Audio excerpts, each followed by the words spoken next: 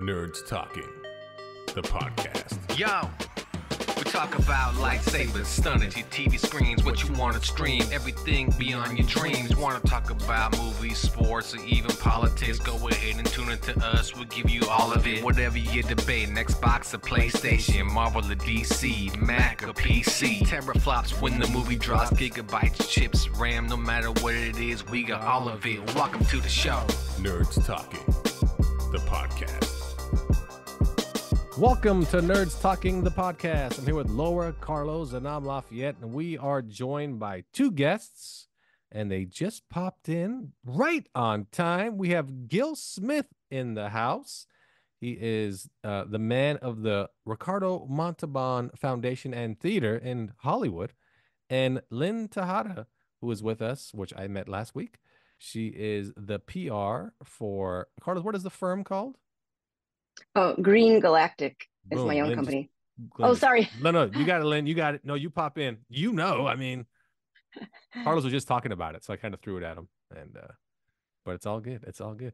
So thanks for joining us. I mean, you guys, we're here to talk about a fantastic show you guys have right now in Hollywood at the Ricardo Montalban Theater, which I saw last week. Was that your first show you guys have put on? Like full production wise? We started this with Russell Beattie, who was the creator of Empire Strips Back a year and a half ago when he was on board, and he and I started conjuring up ways of let's say collaborating his work and our theater to really do a full-scale production from the start up. And yeah, it's from ground up. We produced it. And we're looking to get it into the light and to make people laugh, as opposed to having a drama that is about dysfunctional families. And it's a wonderful night out. It's a Follies. It is. Oh, definitely is. So yeah, Lafayette, you saw it on opening night. I did see it on opening night. I saw so we'll get into the whole entire show, but Lynn, if you had to summarize the show for people that want to go see it, how would you put it? You know, it's so interesting because when I go to answer that question, I have to reel back for a second to say how excited I was and I am to see new work by Russell Beattie, who, as Gil said, did the Empire Strips Back. And we've been promoting it as this amazing burlesque and parody. And so when I finally saw it, I was blown away, and I shouldn't have been blown away, but I was so blown away by the talent of the singers and the dancers. And it was almost like in a more mature production, not as parody, I think. But it's it's the whole, can I say the Batman universe here, Gil? Yeah, sure. It's the whole Gotham City kind of universe and characters brought to life. And Russell, he's kind of this creative genius. Many people who came to see it are familiar with his book that he based his production on, and it's like an alternative history of Gotham City between the world wars. And so it's like the revue format and Follies. It's a magical thing. I'm gonna let Gil and also Lafayette saw it. You could tell us what oh yeah, no, I'm gonna yeah. But Gil, yeah, I mean, give us your take on that whole world, because I did originally see it with the book, and then somebody took the book, and it may have been somebody that helped with the book, but they actually put it on a YouTube video, and they broke down the whole world of Batman and its villains, and from 1930. It's so good too, the whole YouTube breakdown. Russell, I think. Russell did a version, but there are a lot of fan videos that have sprouted up from that book, and he's got a large following. My inclination to take on a project like this was in part because of the history that Hollywood has for the Follies and for the big dance numbers, and in the films where MGM and Screen Gems and Samuel Goldwyn Mayer and all these great, the Ziegfeld Follies all started here, and were put up on film and on stage, and including Josephine Baker here in the 1950s, or as late as the 1950s. And And so having that genre come back live is truly an immersive experience. And that overused term is now being brought to life and basically disorienting our audience, as Lynn said, with fantastic talents of each scene that we are presenting. And it's basically 12 scenes and with an intermission. And we take advantage of the talent that is presented by the individual and Russell's genius to create pairings with modern music, rock and roll, and the comedy that we're presenting.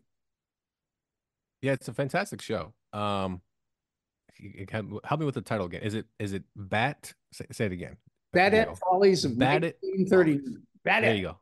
Batette Follies of 1939. It is a Batman parody that, again, it's a vaudeville burlesque show with everything in it, singing to really like humor, especially the Riddler. And you got really, I mean, the Scarecrow was phenomenal. People, I mean, I don't even know how to explain it, but that whole bit was great.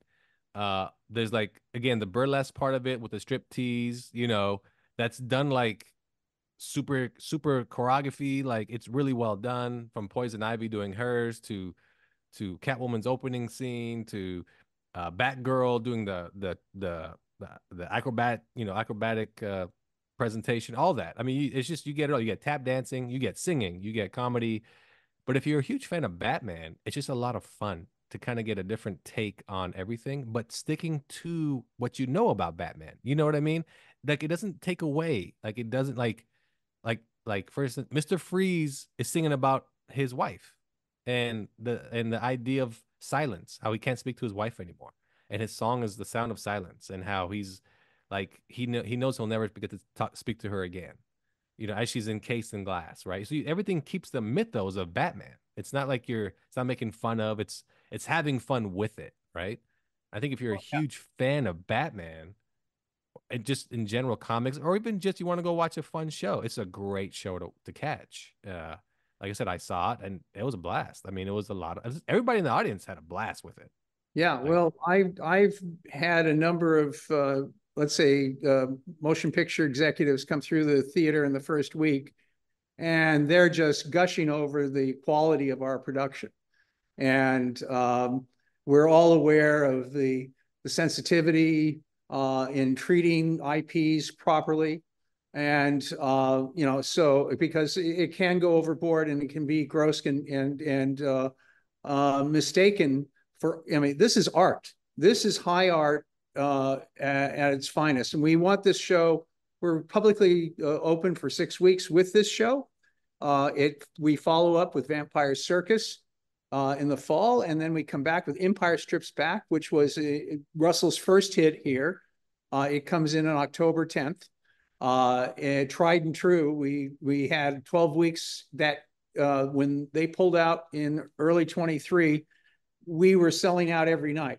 So the word of mouth, once we start up with a brand new show like this, we're relying upon the fact that when people see the actual show, because when Russell came to me, it didn't exist other than having done one in a coffee house 12 years ago.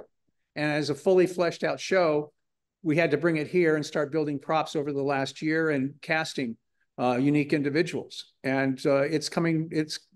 I mean, I'm really proud of the crew, the people who we've developed inside our theater. Russell is a consummate professional and artist, because his work, it just has that look. I call him the Banksy of Australia. So, yeah. There you go. Yeah, like I said, it's a lot of fun, the show. And like Harley Quinn, like I said, everything is played perfectly. Nothing is out of place. Like I said, it's just a blast. And again, you don't have to be a fan. If you're a fan of vaudeville and burlesque, I mean, you're getting everything, comedy and everything. So I thought the Joker bit was hilarious, because if people don't, the Joker comes out like very nonchalant, singing about how, he's terrifying, but it's very very happy-go-lucky, almost like he is, like the Joker should be, right? Like I said, it's a lot of fun. And Carlos, do you have anything you want to ask? Yeah, that Empire Strips Back is actually in my area right now. So do you recommend going to see it? Oh, it's at the Great Star in San Francisco? It's actually in the Sacramento area. Oh, Sacramento area. Go ahead. Yeah. Oh, please. Yeah. Yeah. All right. That is, I mean, look, that show has such great timing to it. It's so much fun. That's part of the joy of running theater is when you have partners who are in it to create fun mayhem. And Empire, the Emperor and the Emperor's Guard scene alone is worth the ticket price. I'm not saying any more than that, but it was absolutely a showstopper. All right, sold. I'll get my tickets tonight. All right. Sold. So Gil, tell us a little bit about the Montalbán Theater and your relationship to Ricardo Montalban. Correct? Is that correct? Oh, I was his son-in-law. I married his daughter in 1978. And we met. I was a photographer at the time, and she was a model. And her aunt was Loretta Young. And if you're familiar with Loretta Young, she had her Aunt Loretta's looks and her father's demeanor, and not the other way around. So it worked really well as being a husband and wife. It was very funny. The first time I met Ricardo, I was with my future wife, Anita, and she knew as a photographer because we met on a shoot. And so when we got to the front door, she said, "Don't tell him you're a photographer, and tell him you're a creative director." I didn't question. I just went ahead and introduced myself. She told me later, she goes, they think all photographers are paparazzi. I did that. So 20 years later, we're at a party down at the Orpheum Theater after an Eric Idle show. And a man comes up to me, and I was running the theater at the time. And he said, "Are you in the industry?" And I said, "Yeah, I'm a creative director at the Montalbán Theater." And I got a nudge from my wife. And so after the man left, she said, "You're not a creative director, you're a photographer." And I said, I'm all confused. Anyway, she was wonderful. She passed away, unfortunately, with a battle of cancer in November of 21. And, wow. And so it's been an interesting odyssey over the last couple of years because we had combined the pandemic.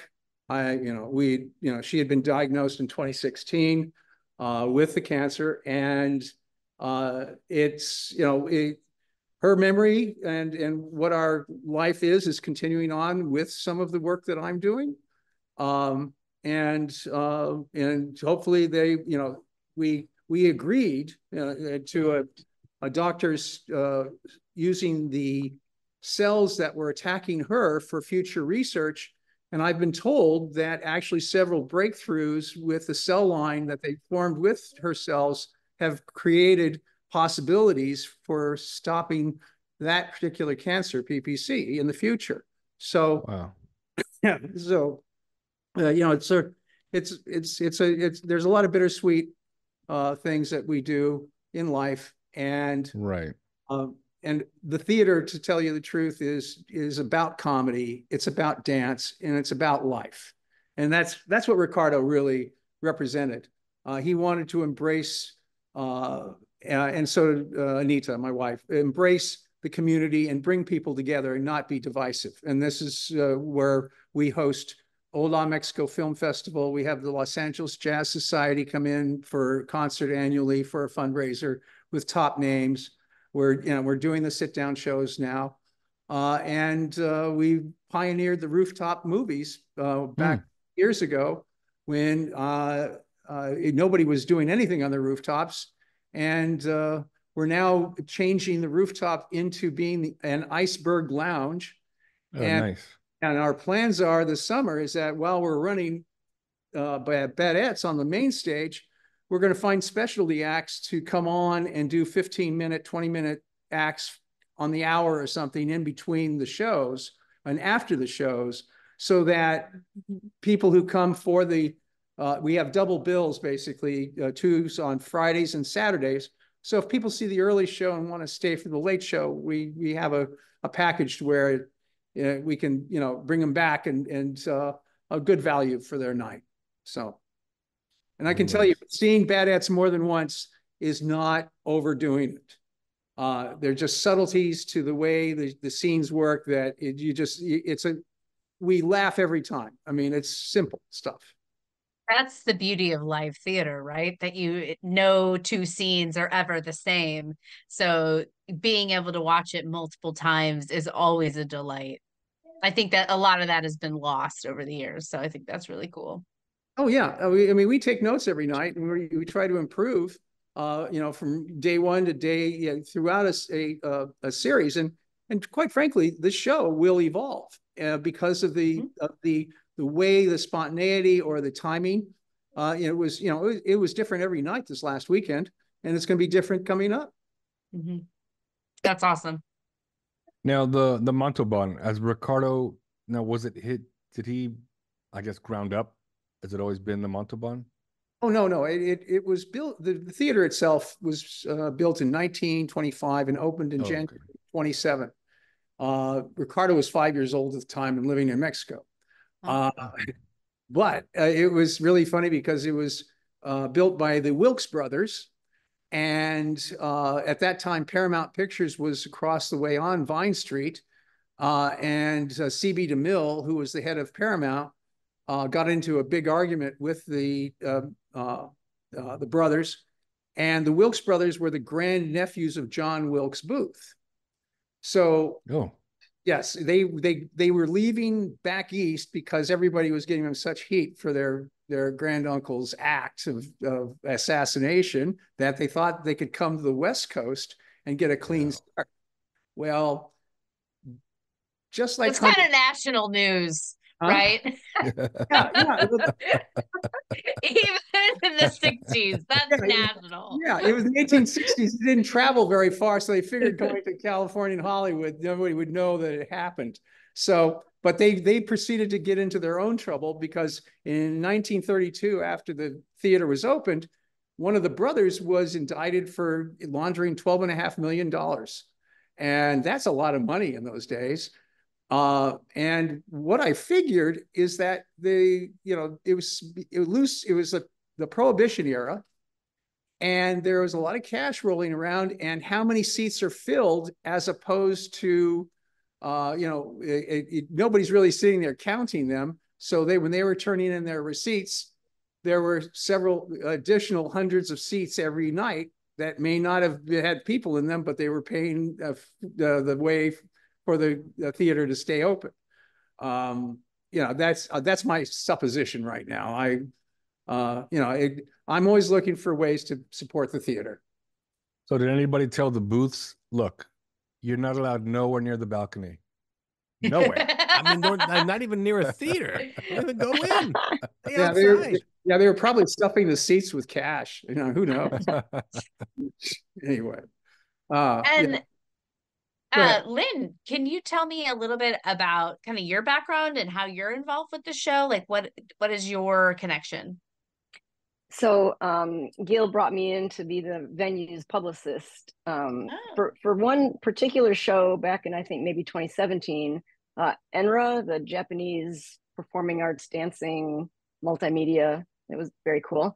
And then he brought me in to be the official publicist starting in maybe 2018, which is a thrill and an honor for me, but it's also kind of perfectly aligned with my own history as a publicist because I'm an arts and culture publicist. So I historically have worked with, artists and musicians and filmmakers and theater makers and dancers and choreographers. And so all of those things happen at the Montalbán under their roof or on the roof as far as the screenings go. So it feels like a match made in heaven for me, at least. So it's fabulous. That's how I'm involved. Awesome. Thanks for asking. Yeah, no, I mean, like I said, the show's phenomenal. The theater's great because it has like an very old vibe to it. Like it has, like, you can tell it has all the years in it. You know what I mean? Like, and Ricardo's everywhere. He's everywhere. Everybody knows Ricardo Montalban. You know him from Fantasy Island, okay? And the Wrath of Khan. Yeah, we know him from Khan. No, I grew up knowing him from Fantasy Island, growing up watching Fantasy Island, and then the plane, like that's how I know. Ricardo. You know, I It's wasn't funny. this big Trekkie. That was Hervé Villechaise's line. Yeah. Oh, it was. No, I know. Yeah, But but that's what I'm everybody, saying, when they refer to the scene and remember Ricardo, they always quote Hervé. the plane. Yeah, Hilarious. I I know. love it. It's just, but that's how I know. I mean, everybody knows Ricardo, but like I said, it's a phenomenal show. I think is it twice on Fridays, twice on Saturdays, once on Sunday? Yes, it's Thursday, Thursday, 8 o'clock there you go. curtain. Mhm. Friday, Saturday, 7:30 and 10 curtains, and then Sunday at 7. There And you go. so, yeah, and we're going to be rocking it hard. Just the choreography. There's one man who's called Two-Face, and we have a scene with him playing 2 pianos at once. Yes, dueling pianos. That's Whoa. right. You're never Yes. going to see Batman and Robin tap dance like this ever again. They get out, and these two guys that are the dancers, Kenji and Jordan, I think is his name. I'm sorry, I'm trying to remember all the actors' names. So they are just like the Mills brothers, and so we're really experiencing what a Follies show resembled, or in our minds, but also in reality. The choreography is phenomenal. We even have an overhead camera that looks down, so you see the patterns that are reminiscent of that period, and they come up on our side screens. So it is just a full out experience to immerse people in fun and entertainment. Yeah, the lead singer who opens the show, she does 3 numbers. She's phenomenal. Oh yeah, Dana. Yeah, phenomenal. Yeah, she's got a great voice. Yeah. Oh yeah. Yeah, and we're actually we're right now she opens, but it's the Joker that actually opens the show, and we had to leave the lead actor for the Joker back in Australia, and he couldn't get a visa to come into the United States, so we've been recasting that role.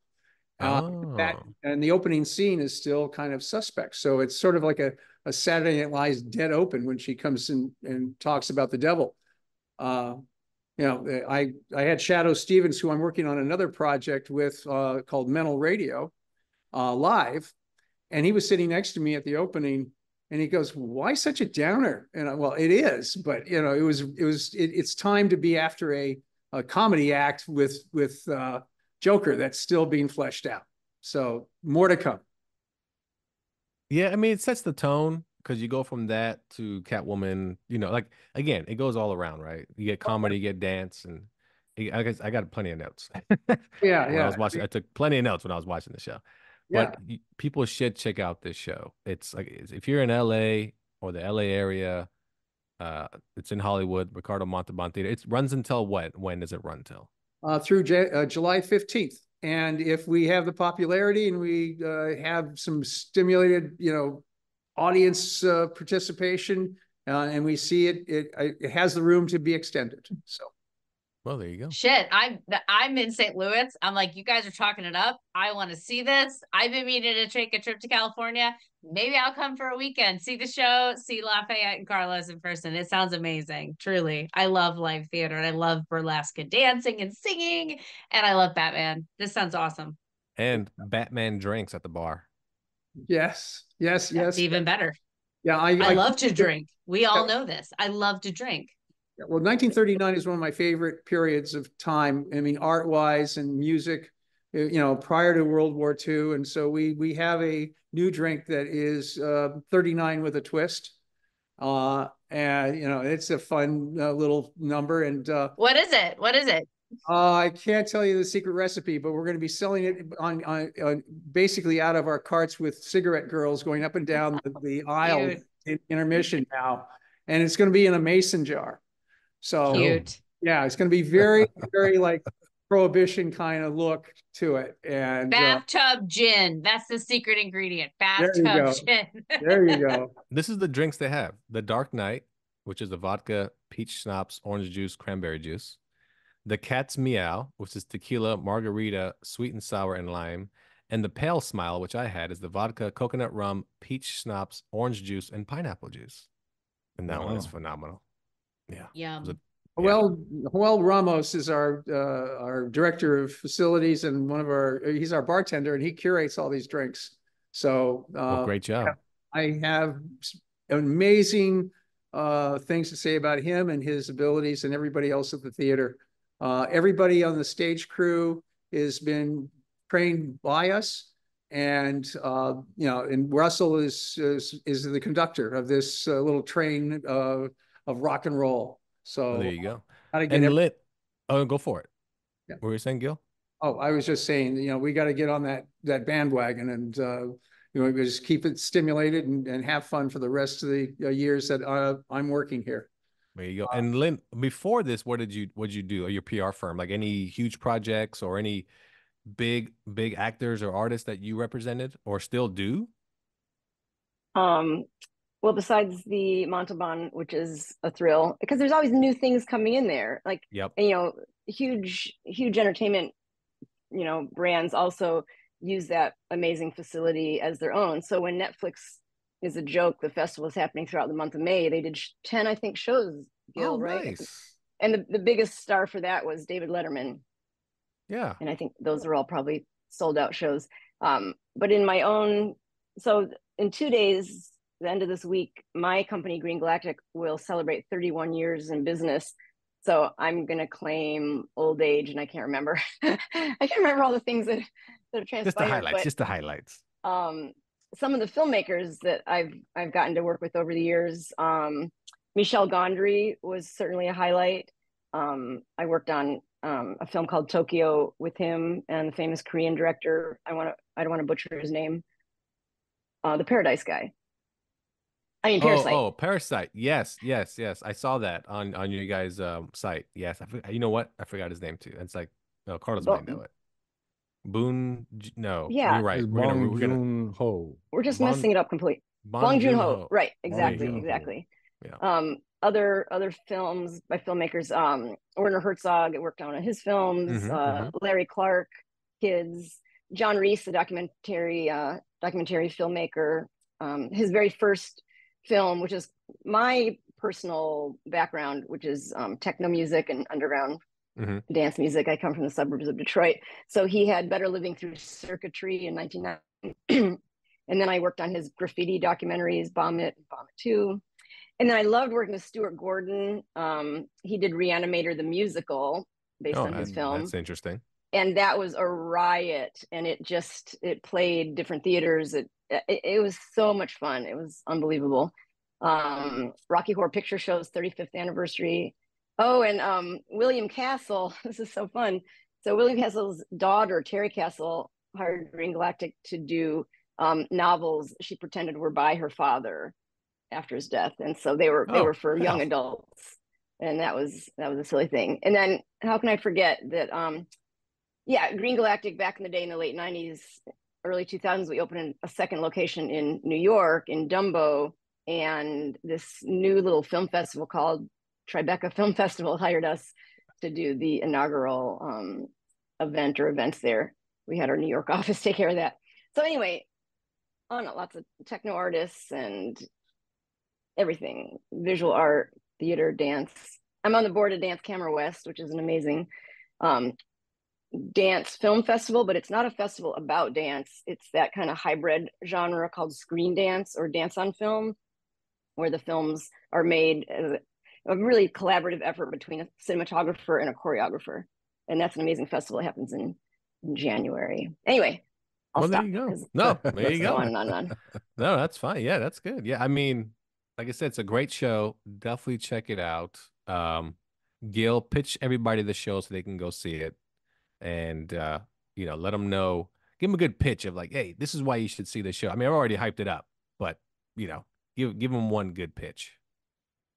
If you're looking for a unique experience in dance and harmony with surprises in comedy, come to the Montalbán and see Batette Follies 1939. There you go. We'll put the link in the description. So you guys can get tickets or go to the show, read all about it.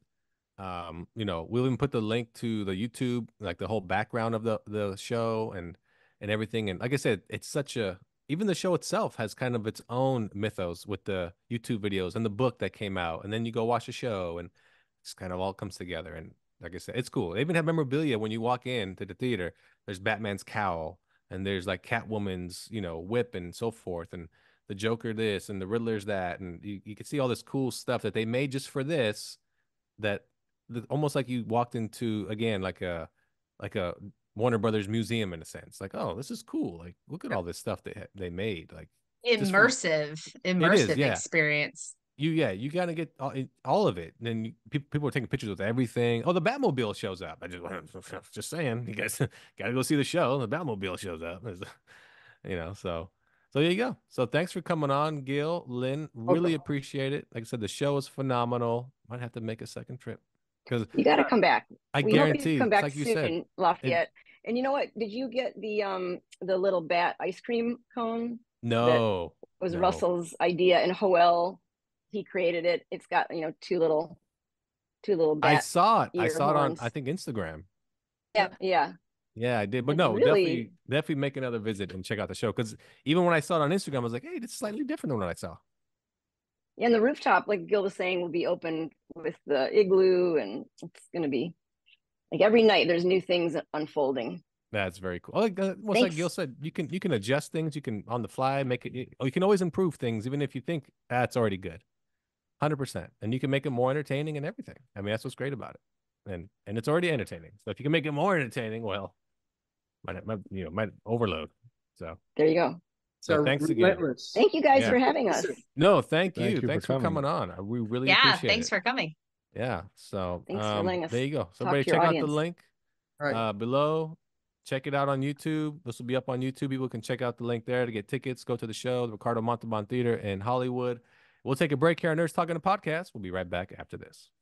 Hi, Laura here, telling you that you should check out Impolite Society this week on all of your podcast forums and also on YouTube because we are starting video podcasting on Monday. Our most recent episode, our newest video episode, is in regards to pedophiles. What really happens to pedophiles in prison? Look us up, Impolite Society, wherever you get your podcasts or YouTube. Welcome back to Nerds Talking the Podcast. I'm here with Carlos, Laura, and I'm Lafayette. Remember to rate, subscribe, review, turn on notifications, tell your friends every Friday, new episodes of Nerds Talking the Podcast. You can find us on YouTube at Nerds Talking. You can find videos there. Yeah. So, Speaking of videos, y'all can check out Impolite Society on YouTube. Impolite Society Podcast. We're making our YouTube debut. We already got a slightly insulting comment, but you know what? Really? Well, what is it? Something along the lines of it's disturbing to see my two Catholic aunts use such foul language and what was it? So somebody you know. No. It was some rando that was like, you sound like two of my Catholic aunts. Oh, you sound like. Got it. And because I was like, you're two Catholic. Yeah. Midwestern. Yep. They're like advocating for unbridled violence and using such foul language. I was like, I'll take it. You'll take any comment. Yeah. No, I mean, it wasn't pure hate. He said I was somewhere between mildly entertained and appalled. And I'm like, okay. I'm going to leave a comment too. For. Mm-hmm. I'll leave a comment. Mine's going to say, oh, sounds like crap, I got poop on my shoes. Yeah. No, you're going to say. Mildly entertaining, but appalling. Mm-hmm. All right. Well, there you go. Impolite Society. What happens to pedophiles in prison? Look us up. There you go. Wait, look up the pedophiles in prison? Look up the episode. Oh, okay. Impolite Society. So saw somebody recently wearing a t-shirt. It said, kill a rapist and murder a pedophile. Yeah. And I'm like, well, no. Both are murder. Yeah. And I'm not going to give up my life for these types of people. So yeah, let justice take them. Yeah. And then I saw a car at a stoplight on the back of the window, a big vinyl sticker. It said, kill your local pedophile. And it had a guy on his knees and some chick behind him with a gun. I'm like, well, I don't know who my local pedophile is. So find out real easy. There's a registry. Yeah. Or tune into Impolite Society. Yeah. Do you guys have, yeah, do you guys give locations? No. I like I just have a list. You guys name it. Gary Joseph, 721 Gilland Street. They're like, what the hell? You give everybody? That's very local. We're not going that niche. No, it's just a sentiment in general. The justice system is way too lenient on these guys. Average is 16 years in prison. That's not, Really? yeah. No, it's got to be longer than that. If you, especially if it's a rape thing, you take a child's innocence Yeah. and life away. Well, not Yeah. murder. I mean, No. I know I'm not murder, but I'm just saying their childhood, their they're essentially innocence, their taking their yeah. life away for 100%. It's like death of childhood is murder of childhood. Right. As it should be. But Well, anyway, then, I digress. Don't digress. Don't Sorry. Don't don't digest. digress. Yep. You know, people always say, what's that when they start with, I don't mean to, when they say something like, I don't mean to, what is it? When you're basically being rude or I don't disrespectful. mean to offend you. Yeah, I don't mean to offend you, but I'm like, well, you are. You just started. Like, you can't Clearly, say you're that. going to offend me Yeah, right you now. can't. To soften the blow of a controversial opinion. No, I know, but it's just So- funny that way. Yeah. Do you think 16 years and an expanded butthole is a good enough term? No. Okay. What if it's 16 years in solitary confinement? No. Ooh. What if it's 16 years? It doesn't matter. 16 years, Oh. like whatever you're going through is the fact that you are unleashed upon the public again after 16 years. How about we just drop them in a jungle? And then, That's better. The rehab rates are really low for these people. And so, yeah, it's just. Oh yeah, I've heard like many stories where the guy's let out and right away he's at the school or at the playground or taking photos. I'm like, dude, did you not learn nothing? No, they didn't. Because it's a. So you said 16 is the max? Is that what you said? No, 16 is the average. Average. When looking at child sexual offenses, 16 years is the average. don't give it all away. Save it for implied society, people. All right, you're right. If you're curious, Yeah. that's Paul Lafayette If you're curious, go to Impolite Society on YouTube or anywhere you on can use a podcast YouTube. platform. Just like put them all like in a raft and just drop them in the middle of the ocean. Or just- Crocodile Pit. That's another one. Yeah, the Ooh, crocodile the pit. Amazon River. That's a good one too. Piranha. Mm. Or like, Anyway, so let me Oh, get to good my story of challenge. Father of the Year. oh, you won an award? Get off that topic. Wow, congratulations. How were you nominated? I tried to nominate myself today. And then you did something that I you did, got and disqualified. it blew up in my face. Is what Oh, it did. wow. So here's what happened. My kid lost his first tooth. And Oh, so I was like, okay, Daddy's gonna get you a surprise. So I went to Walmart to get these mini Minion mystery boxes because he likes the Minions. And then I noticed there's two boxes. One was full, brand new box, and the other one was empty. But in the top of these boxes is one of the Chase figures. It was kind of one of the rare ones in the top of the box, almost showing you, hey, you could get this figure in the box, right? So as a kid working the aisle, I'm like, hey man, do you want to sell me this empty box? It's empty. But do you want to sell it to me? And Wait, he goes, this is like the box that all the actual product comes is in. Right. Yes. Got it. And within that display box was the Chase figure in the top, encased in plastic, right? You can't just grab it. Got it. So I asked him and he said, oh, we just throw them away. You can ask them, but they'll probably just give it to you. Oh, that's cool. So I have the box and I bought four Chase figures, or not four Chase figures, but four mystery boxes for him, which is what I was originally going to do until I saw the empty one. So I get to the front. I'm like, hey, George said, and even George was like, they might not know me. I'm like, okay, cool. But I'm going to say your name anyway. I can't just go up there and go, hey, can I take this box? So anyway, so I asked the guy at the register, I'm like, hey, and at first when I looked at the register or the registers, I'm like, I got to find someone competent. I can't just go up to anybody. This is Walmart, right? So I found my target. This guy looked the same age as George and kind of knew what he was doing. Profiling. You got it. Good I job. profiled the shit out You of that detective. register. And then, how did it go? And so I went to the register and I go, hey, you want to sell me this box? It's empty. George said you guys probably sell it to me. He goes, yeah. But then he goes, and I was about to say, just sell it to me for the price of the minifigure, whatever. He goes, you can have it. They just throw them out anyway. You can have it. All right, cool. So he sets it down, and he rings up my stuff and puts them in the box. He goes, I'll just put them back in there. I'm like, yeah, that's fine. So anyway, so here I am thinking, all right, cool. Dad just scored my kid a rare figure. Oh, A rare figure, right? So I get home and I go, look, Daddy got you a surprise. I got you the rare figure, and I gave him the box. He's kind of excited that he got the rare minion. And then he opens up his first mystery box. It's that fucking figure. He got the Chase figure. Oh, well, that's cool. He's got two now. well, yeah. It's called eBay. So it's like, oh man. All right, well, there goes my father of year. But yeah, it kind of blew up in my face. He got it anyway, so I didn't have to get the box. All that struggle for the box that was free. What's in the you box? profiled someone. The box. What's in the Yeah. box? So anyway, what he does with his extra figures, he actually stores them in his closet.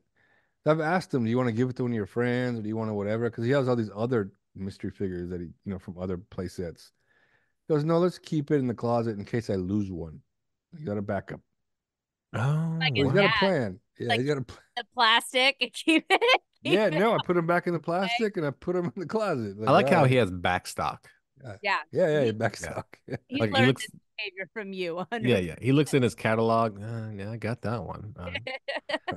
Yeah, that's. I love it. Wait, so are you still gonna give him like the dollar bill for the tooth or whatever underneath the pillow? $5. I guess is the going rate is $5. Well, inflation. I get it. Well, in California, I'm sure in Missouri, it's like 50 cents. 50 cents. Shit, but They're in there, right? There's only.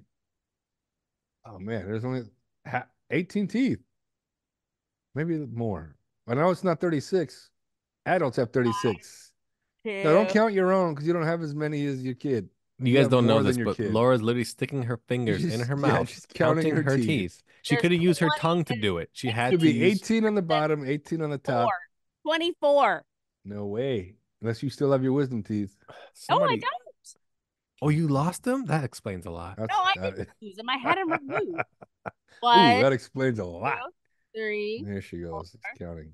5, 6, 7. All right, you guys ready for the answer? Did you say 7? That was a question. Was that a question? Are you guys ready for the actual answer? 28, 36, 30. Okay, 28 and 36 is what we have on the board, right? The 28 answer is without wisdom teeth, 30 with. Most 36. adults have 32 permanent teeth. 32. Mm-hmm. My That's math right. So 16 top and bottom. What about toddlers? I know it's way less than that. No, because if he's getting in his big boy teeth, his real teeth, it's going to be 32. What's 30 times 5? You know what, though? I go count the damn teeth in his mouth right now. It says most adults have 32 teeth. Yeah. And then as for children, that's a good question. Okay, I'll tell you the children right now. It's a lot less. How many teeth do I'm gonna go count my son's teeth. I'll be right back. Have you know what? Kids have 20 teeth. Yes, that's true. But then they are gonna their adult teeth come in, they're gonna grow those 32. Those No, of course, but they have that's 20. What I was saying. So yeah, kids have less teeth, but as they get older, they get more teeth. Yeah. They have 20 teeth, and my wisdom teeth are still here. All right. Oh, you have wisdom teeth still? No, I'm kidding. I don't. I'm just looking for an excuse to why Laura don't know shit about teeth. It says that between the ages of 6 and 7 is when they start getting their permanent teeth start coming in. They're 32s. Okay, so I guess the 32 that come in don't matter because you're not giving money for the tooth that comes in. You're giving money for the tooth lost. That left. Okay, what's 20 times 5? 2, 4. It's $100. What the hell? Let's just teach math in Missouri. $100. There we go. I just did it on my fingers. I learned my multiplication tables. They're still doing Common Core in Missouri? What do you guys got going on out there? Using your fingers like this is the movie Stand and Deliver? I literally tables. My 5 mom times 20. a learning disability. I can't teach these kids. I have to fucking calculate. Shut up. I know how to do it. Do you know how to win the Belichick way? We cheat. That's my Achilles heel. Math. Math is I did get that today. Somebody's like, I got a question for you. I was like, it better not be math. They're like, what? I was like, okay, good. You should tell me what kind of question this is. Like, preface it a little bit for me. I can do math when I'm given a formula and a calculator. Okay. It's like quick in your head math. Got it. You ready for this one? No. Oh, that was If it's quick. quick in your That head was math, quick too. That's quick quitting math. You're good at quitting math. Okay, ready? Let's see who gets it first. This is an easy one. Okay, I'm gonna ask one. Okay, here we go. It's an easy one. 7 times 8. 7 times 7 is 42. Wow, not even. Okay. Oh, is that? But then plus. Oh, good Lord. All That's right. enough. We're good. We can stop. I never fucking learned my multiplication tip. What's 7 times 7? 49. 64. Huh? 60. Idiots. I got idiots. 68. Sorry. This guy claims he has wisdom. He's a goddamn idiot. Wow. I got my wisdom teeth. I'll say the alphabet. A, B, barbecue, 7, 38. Like, what? Oh, you know what? Close enough. My 5. Oh, you were wrong too, though. I didn't know. 49. 7 times 7 is 49. 7 times 8 is 56. 7 times 8. Oh, okay. Yes, I didn't give you that answer 56. yet because I was waiting for one of you to get it correct. Somebody said 42. Someone said 64. 64. I was off. Ooh. 8 times 8 is 64. Yes. Oh. I think we all know what the conclusion of this is. That's why the Asian guy should have stuck around. Yeah. Nailed this shit. Johnny would have known that.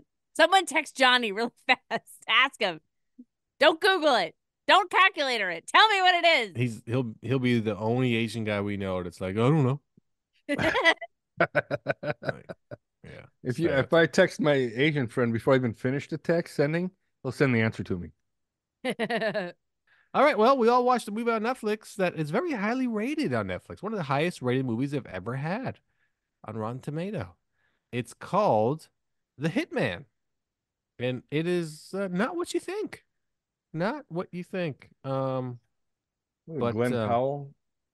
Glenn Powell, who you guys know from Top Gun. Top Gun Maverick. That's right. Top and Gun also Maverick. PGA commercials on Peacock. Really? Okay. Yeah. All right. So it stars Glenn Powell and Adria Arjona. There were so many people in this movie that I had to look up because I was like, I fucking know you. She was in True Detective season 2. Yes, you are correct. I like the way she talks. You are correct. Distinctive, and I enjoy it. No other real actors that I recognize besides them. But Rita. Yeah. Rita. So she plays Claudette. That's right. That's right. Rita was actually the next big actor I knew. Actually, you're right. Good call out. And then another face that I recognize, no idea the name. The other cop, Austin Amelio. Yeah, I did recognize him. I just couldn't place where he was. What he's I had to look him up. Yeah, I couldn't place him either, but I had to look. I'm like, I fucking know that dude. And Walking Dead. Yeah, there you go. The Walking Dead, and also Fear of the Walking Dead. Yeah. So Hitman on Netflix, as it's the #1 movie at the moment. It is a comedy, romantic comedy, something. It's something. All right. Well, we'll start with Carlos. Carlos, what's your take on Hitman on Netflix? I don't know why you started with me. I did not like it. Well, it's good. That's okay. I mean, I thought it started out well. It was interesting. I did like his character. I don't know. There's something about the way it just kept going on and on and on. I'm like, okay, can we just miss dragging on too long, man? I mean, I think that he fell into his role too quickly. Like he was totally comfortable with it, just way too quickly for being like the geeky, nerdy guy who was afraid at the beginning. What is he? Was it a university professor or a college professor? Yeah, he's a college professor. Worked part-time for the cops, doing video, audio surveillance. All of a sudden, he's undercover hitman. I thought this movie was going to take a different direction because he kept saying over and over that the hitman is a myth. There's no such thing as a hitman. And then when he met the woman, I'm like, okay, is she a hitman? And is she somehow going to work him to blame him for her husband's murder? And then when she described the husband as a dangerous man, I thought, okay, this guy's some sort of cartel, some sort of, drug guy. And this is going to turn, it's going to take a turn for the worse for this guy. But it never did. Nothing happened to this guy. He's very good at what he did. He even played Bateman in one of his disguises from American Psycho. I mean, I thought those parts were entertaining, but I said as the story progressed, I'm like, okay, where's this going? And then he was okay with hiding a murder and then murdering a cop. So I don't know. It was entertaining. But it all worked out because he replaced those two humans with two other humans. Well, that's true. Yeah. So it's all even, Steven. Yeah. But I mean, I guess I see why. I mean, I can totally understand why he did it. She's a smoke show, So yeah, you're right. Murder. You're right. Good call. Yeah, murder. Isn't that why most dudes murder people? Because a woman is a smoke show, or just Actually, somehow murder the smoke show. Sorry, sad but true. And then that's true. And then yeah, it was a little disappointing. The husband wasn't a badass like I thought he was gonna be, and she wasn't who I thought she was gonna be. But I knew she killed the husband. That was just totally super easy to figure out. But I would give it. I mean, I give it a 2.5. 2.5 for Hitman on Netflix. Okay, Laura, what you got? I agree with a lot of the stuff that Carlos said. I think I enjoyed it more than he did.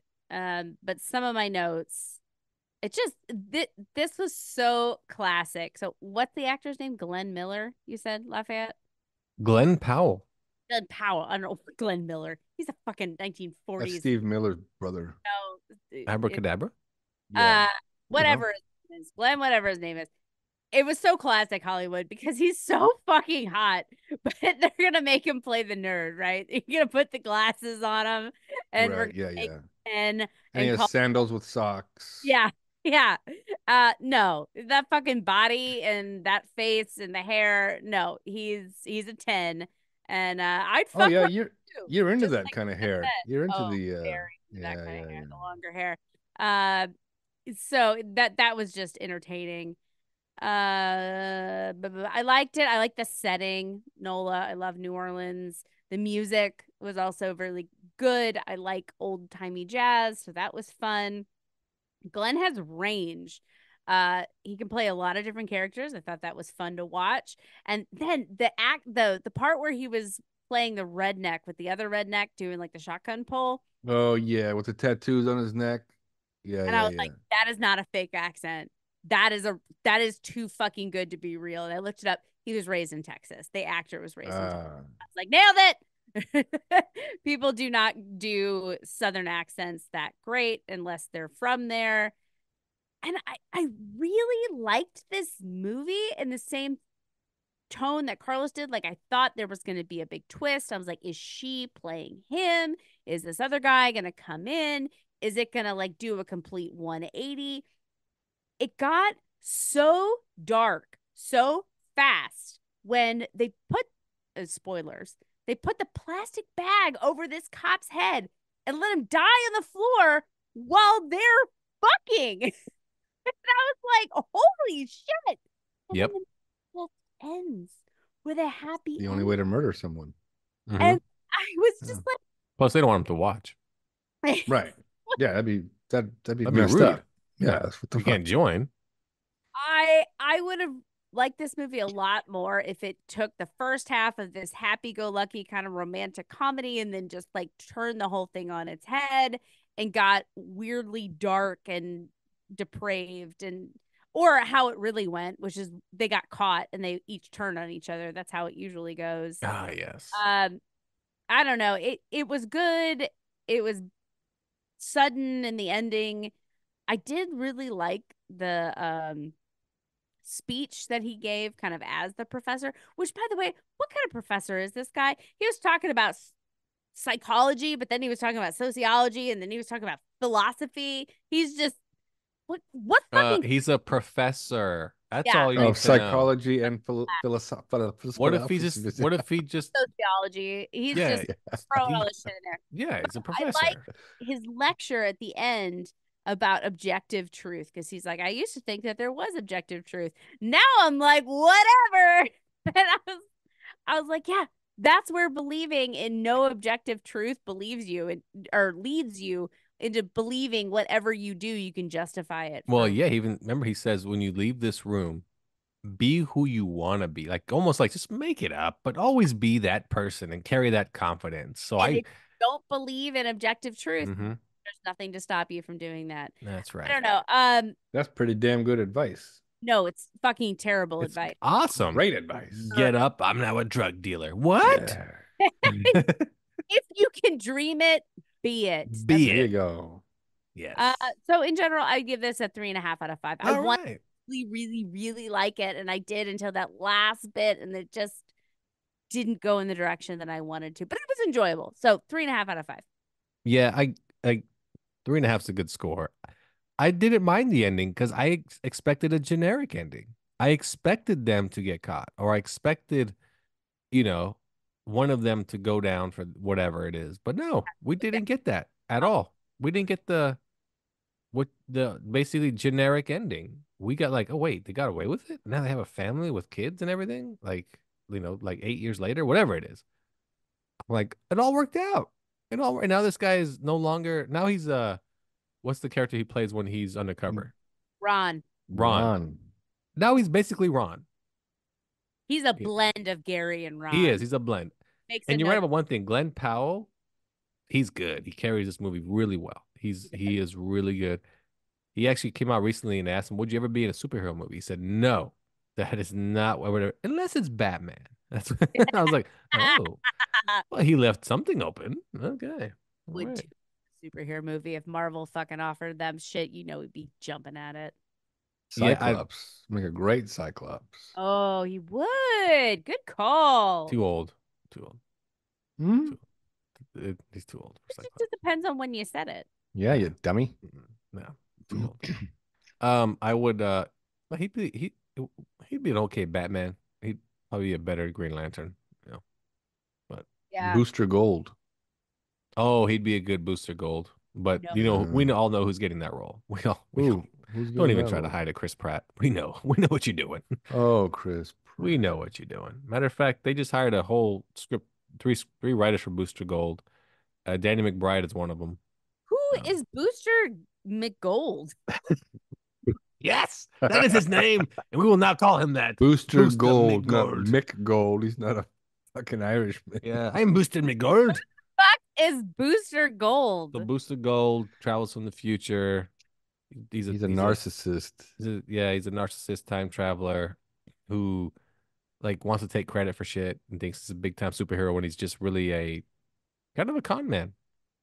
Like he knows what happens in the past, so he goes back and stop things to get credit, right? So imagine 9/11, he would have stopped it and said, "I did that. I'm a superhero. I'm super cool." Then he'll do that another time. It's kind of super. Yeah. So Booster McGold. So there we go. Hey, this week only one movie's coming out. Oh, what's your score, Hitman? I said 3.5. I said 3.5. Okay, all right. Yeah, Gary Johnson, the character that Glenn Powell was playing, was never a professor. Yeah. He was always a cop. I thought he was a professor. I thought they should. He was always a cop. He became a professor later in life, but not. I forgot because he wanted to be a certain type of professor, but he couldn't pass the whatever. But anyway, and he never murdered anyone. They made that part up. I like that at the end. They were very clear that I was like, we made a lot of they this made shit that up. one up. So that was fun. And I like the pictures that they showed of him and his different personas. That was cool. He's clearly not as good looking as Glenn Powell. Well, of course better. Not. Whoa. Way better. What? Super. He's not a 10 and then he put on glasses. I'm a 4. I'm a dork. Look at my. Wow. So you tell people who wear glasses are dorks? Well, we have one here on the show. So, you took them off. So that. Oh, 10 all the way. Carlos just took his glasses off. I don't even recognize him. Wow. That is just, you know what? 10? Lying to his face. That 4. is not nice. 4, 10. 10, 4. I know math. I'm good at math. It's not math, really. It's just numbers. Difference of 6. I like your idea of being good at math. Hey, I know math. What do you mean? Very 7, good at 14, 38. Those are just numbers. What do you mean? I'm pretty sure you can use them in math. One is bigger than I know that. I know which symbol to use between the two. Great. Exactly. Math.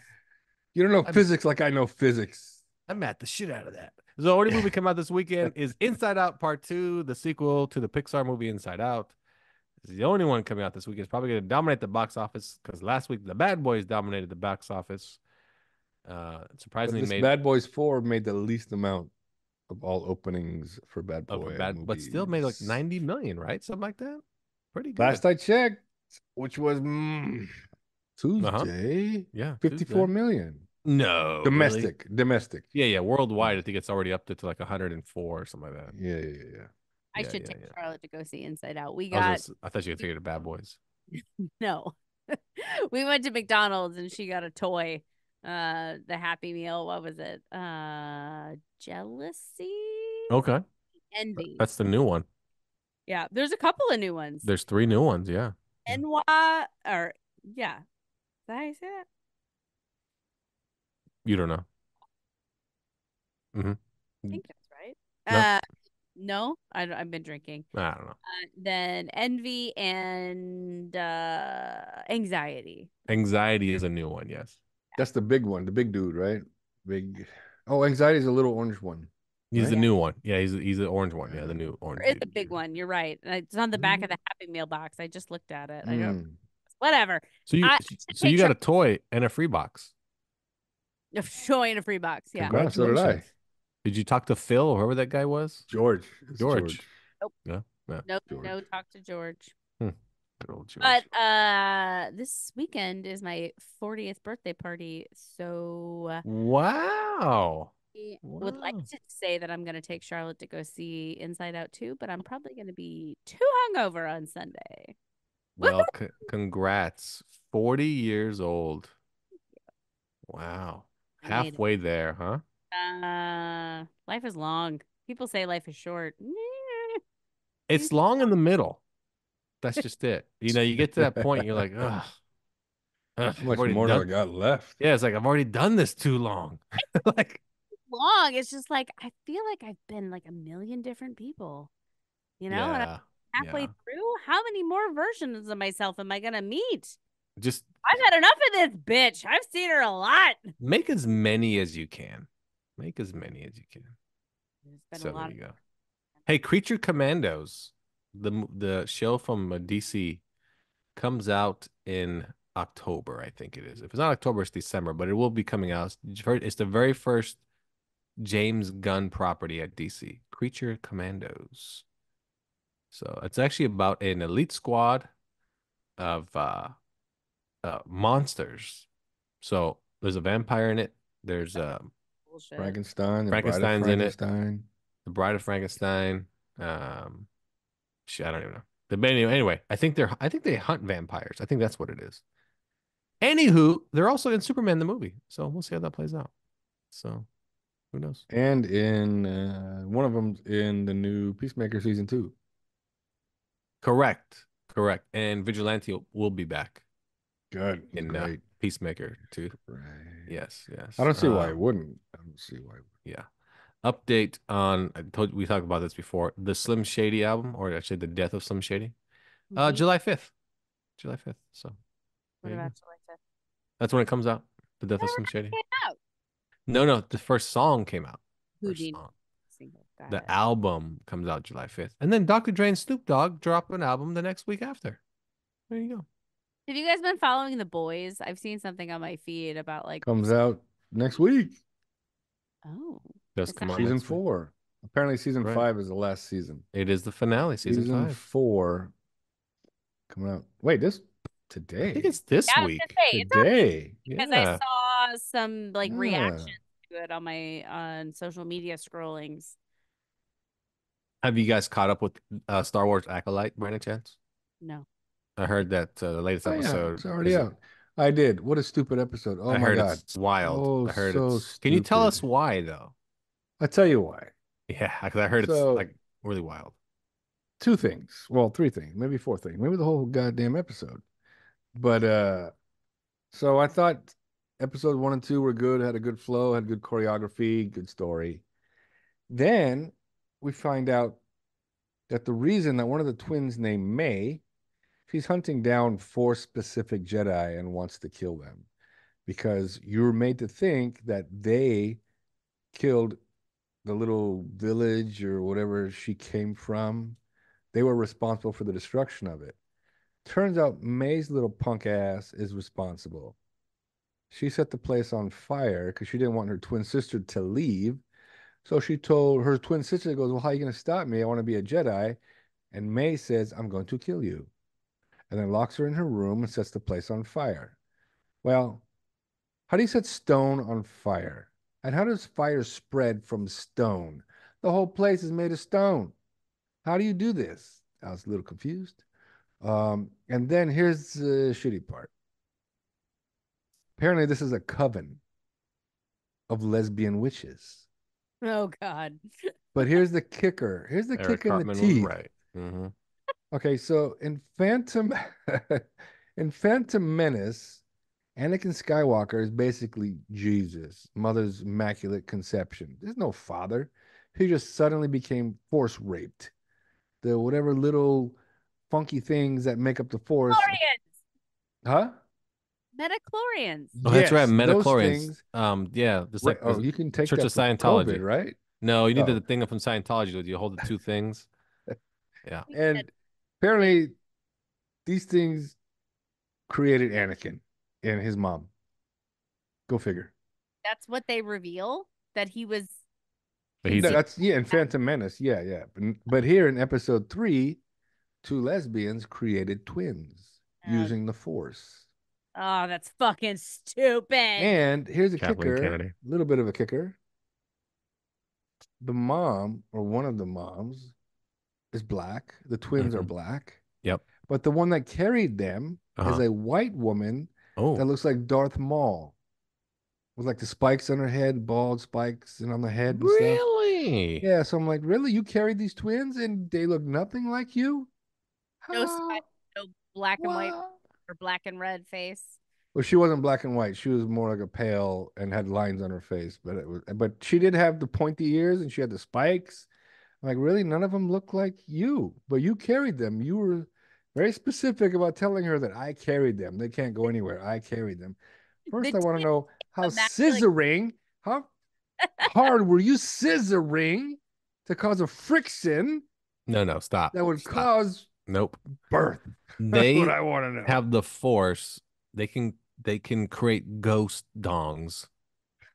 Okay, we've seen ghosts. I know they weren't using lightsabers as dildos. They put a hole right through you. Oh, they may have like conjured a ghost Jedi and it's like, let me use just your dong. That's true. A spirit. Yeah. It's just, listen. Spirit dick. They're trying to ruin Star Wars to the point of ridiculousness. And again, this is because we have to incorporate as many women as possible in Star Wars. Now we have lesbian witches creating Jedi babies with their Force. I'm like, they're ridiculous. That's Oh, Eric Cartman was right. He's totally right. I told you Eric Cartman was right. Kathleen Kennedy make him a lesbian lead and make him suck. Yeah. Yeah. Get a woman and she has to be a lesbian lead, no matter what. And she's gonna suck. Especially if she's a strong, powerful, like not a porn star, then of course she has to be a lesbian because you can't have a strong woman without her wanting vagina, just like a man. We can't forget that. That's very important. Strong women want pussy like strong women, yeah. Because they're like, you know what I could do to that pussy? I know how to handle that pussy. And that's why it's just love pussy. It just makes like the first 2 episodes were good, and then I heard about the 3rd one and I was like, why? Yeah. Why do you do this? Like, yeah. See the anguish, listener. It just makes no sense. I feel legitimately bad for you. I'm not in this world. I don't give a shit about Star Wars, but that's pretty bad. I mean, that's the thing too. I'm not like, oh man, Star Wars is great, but it's almost like every turn, it's like, let's just ruin it more and more. Yeah, I'm not a nut job Star Wars person like some of these, but it seems like the more they make, the more you appreciate the original 3. So couldn't much. we just stop there? We couldn't just stop. I blame George Lucas for that too. But that's the beauty of all these sequels, remakes, whatever. They can never take the original away from you. And fuck people who say, oh, that's canon, you have to accept it. Fuck canon. He's the writer. What does he know? Art is in the arms of the people. Once you let it loose, it belongs to you as an individual, in the sense of like, I decide what it means. So I decide what is canon and what isn't. And the thing about the Star Wars universe, nothing evolves. Nothing. This is supposed to be set way before the Phantom Menace, way before Anakin, way before all that. They all have the same ships. They all have the same wardrobe. It's all the same. And there's like Everything's none of them are smart enough to evolve. I'm like, why are you still wearing these robes, man? I'm pretty sure we're gonna somehow see the freaking Empire show up. That's what's gonna be the disappointing part. They're gonna have stuff in there like, oh, okay, you just reverted back to the same old shit. Oh yeah, because all those Star Wars guys who read all the books and all the comic books and just everything, they're gonna know who the villain is, Dark Dickolis or whatever his name is. I don't know, but he probably carries a 3-way saber. I have no idea. We already saw that. Remember, we saw the 3-way saber already. The cross one. The cross. Oh, yeah. the cross one. Yeah. Maybe he'll have a quad saber. That was Ren. His Ren. Kylo Ren. Kylo Ren. Ben. You know what? That right Ben there. Solo. Still a very good movie that they just completely ruined. Why did they name him Ben anyway? I mean, Leia and Han had nothing. Ben. Wait, stupid. Force Awakens is the first one of the first one. Yeah, the first one. Yeah, it's good. I watched it. I'm not really into Star Wars. I watched it and I was like, this is cool. Yeah. And then I watched the second one, or like started the second one, and I was like, no. I think I stopped. Yeah. Well, you know who I blame one for was that, all though? about nostalgia, and it really played off well. I blame J.J. Abrams because he passed the baton on the second one. Rian Johnson. He should have done the whole thing. He should have. Nope. And that's how J.J. Abrams is, and that's why he forever sucks. Aww. Speaking of Rian Johnson, yeah, not Rain anymore, huh? He's not cool enough to be Rain. Rain's actually kind of a cool name. What is it? Glass Onion 3 in Knives production. Out, you mean? Knives Out. Yeah. Knives Out 3. I'm totally. First one was great. Second one. Glass Onion. Yeah, Knives Out. Yeah. I've seen already the people that some people they've already casted for it or are in it. And it showed that Daniel Craig has he's got your lengthy hair, your type of hair. It goes down to his shoulders. Oh, really? Like me? Yeah. Huh? Yeah. Oh. Interesting. Yeah. Craig does? Interesting. Yeah. It's called Wake Up Dead Man, a Knives Out mystery. Ah, yes. Yeah. See if there's a photo of Daniel Craig. I know they posted one recently. I love that. I love that this is oh my God, it's a new like IP that's gotten popular and they're making sequels. Can we appreciate the novelty of that for a moment? They're not rehashing the past and creating something new. Yeah. Hey, Netflix paid a boatload. So rightfully so. Knives Out 2 was so good. Yeah. So Jeremy Renner is in the cast. Yeah. Oh, is he? So is Josh Brolin. Yep. Oh, wow. It's a Marvel movie? That might be the only people you actually know. You probably know by face, but like names, those are the two big. Oh, Kerry Washington joined the cast. Ooh. Mila Kunis is in the cast. Oh, that's fun. Oh, wow. That's a lot of people. And Thomas Hayden Church has joined the cast. That Punisher? No, Thomas Hayden Sandman. Church is the Sandman. He's also from that movie about the wine in Napa with Sideways. Sideways. Yeah.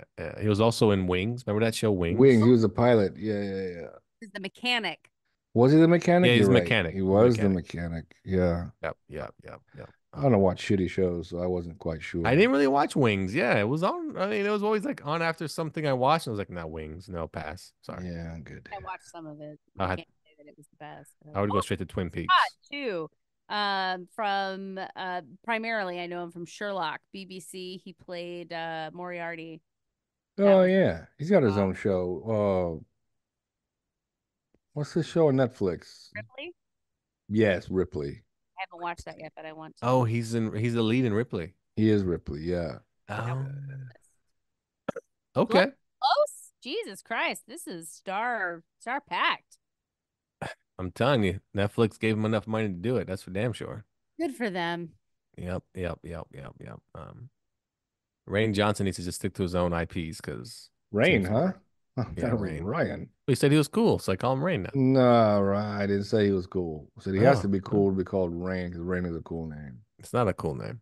It Storm's is a cool name. Now, if Yeah. you're a woman from Africa, Wow, really? Interesting. do you not know Yeah. your X-Men lore? You I loser? don't know anything about X-Men. Okay. I'm familiar. I know. Yeah. Okay, well, there you go. Oh, you're familiar, are you? Yeah. Name 5 X-Men. Psylocke. Mhm. Uh, Nope. Oh, wait, Psylocke. Okay, yes. Yes, he's I was an like, X-Men. Psylocke. I was like, okay. Storm. Okay. Wolverine. Yep. Rogue.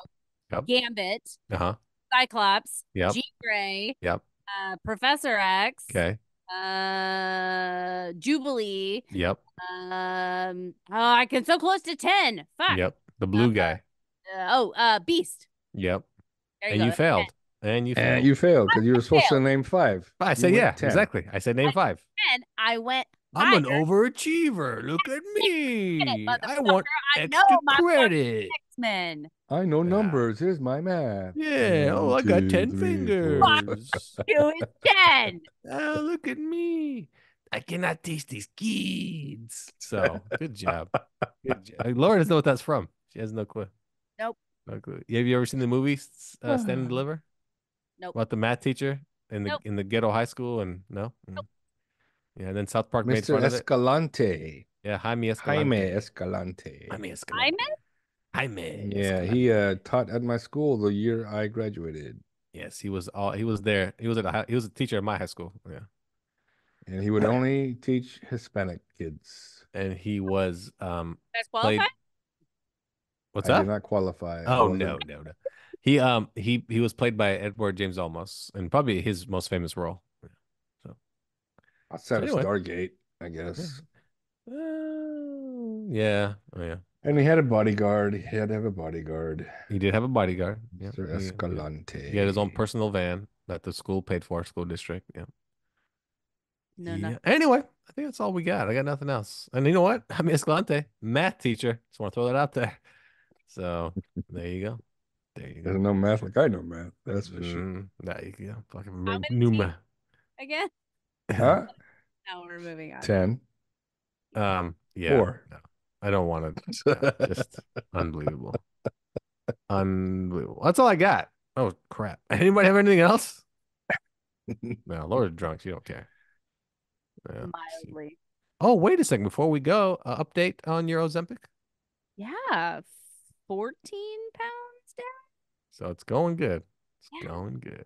I'm bad at math. No, 13. 13. Oh yeah, your math is horrible. Yeah, I am bad. But you're good You're at a lying. You cheater. should have just stuck at You got 14. to carry the 1. You carried the 1. Carry the 1. Yeah, going good. I upped my dosage. I was at the starter dose, 2.5 milligrams this week. I decided the food noise and like the snack impulse So had 7 milligrams. no. I was at 2.5. I multiplied it by 2 and then Oh. 5 5. milligrams. That's 5. Okay, good. Exactly. And that's I like why how you two are competing on who's better at math at this point. That's the best most part. remedial math. Exactly. Oh man, she beat me. I'll get her next time. Anyhoodle. So I that's my new dose as of this Sunday. Going good. Going good. I was What's the highest you can go? I think it's like 12 or 12 and a Ooh, half on Jesus. this medication. So I'm hoping that I can stay at 5 for a while. Because I Wow, have sounds like a lot. 28 more pounds to lose till I hit my minimum goal. If I can get skinnier, I'm on board. But What's your max goal? 150. What's your minimum? 151. No, like max goal in the sense of like the skinniest. Yes, you want to get. But what's the minimum? I think we're talking about this. Oh, the fattest, skinniest. That Yes. The goal least amount of weight you would lose, but you're still satisfied. is 150. The most that I would lose 125. That's outrageous. That is outrageous. So you want to get to 125? That would be your max. like the if I got lower than 125, I would be scared for myself. Yes. So the minimum you want to get to is 150. Yeah. I got 28. I know math. You don't know math. I know math. Minimum and I maximum. don't know I that know this stuff. 120. You know my favorite part though? I can imagine Laura's 130, 135. Laura works with math in her brain by weight loss. When people ask, she's like, "Okay, how much weight would I have to lose to get this answer right?" True. She just breaks it down that way. It's pretty good. How women think. Now, if I lost 8 pounds 7 times, it's 64. No, it's not. It's 42. Like, what? Idiots. Goddamn idiots. Anyway, all right, that's our show, everyone. That's all we got. Remember to check out the link below for the show. If you live in the LA area, if you are anywhere near Hollywood, check that out. And that's all we got. Batette Follies. Batette Follies. All right. Well, that's all we got. Laura, anything else? No, you good? Okay. Carlos, he's good. He already tells a sad story about being a father of the year. So we don't want to deal with that anymore. All right. Thanks for tuning in to Nerds Talking Podcast for what? Coming up. It's coming up. What's Sunday. coming up? Happy Father's Day. Oh, yeah. Happy Father's Day. Yeah. Looking at his calendar. Yeah, I was like, what? Okay, yes. Happy Father's Day, everyone out there. Let's see. If you're still looking for his card in the mail. I know. I just buy my own card. And I sign it with all these mailbox names. up. Not this year. Thank God. Wow. Oh, and then I can look at my bank account. Good. Wow. And then Laura turns 40 and Father's Day. Is it the same day? Well, no, actually, Father's Day's on the Sunday. 22nd, but I'm having the big party this weekend. Oh, you are lame. Because my daughter's birthday is the day after mine, so her. Oh, look at you guys. Oh, you're not stealing my thunder. I'm gonna get drunk as Hell shit. no. Babysitter's coming all day Saturday to take care of these bitches. Mama's getting drunk. I like how the girls are them bitches. That's my favorite part. This is my love language, insulting people. Like, how are your kids doing? You mean them bitches? That's the best part. All right. Well, thanks for tuning in to Nerds Talking to Podcast for Laura. Goodbye. For Carlos. Bye-bye. And I'm Lafayette. Thanks for joining us. We'll see you next time.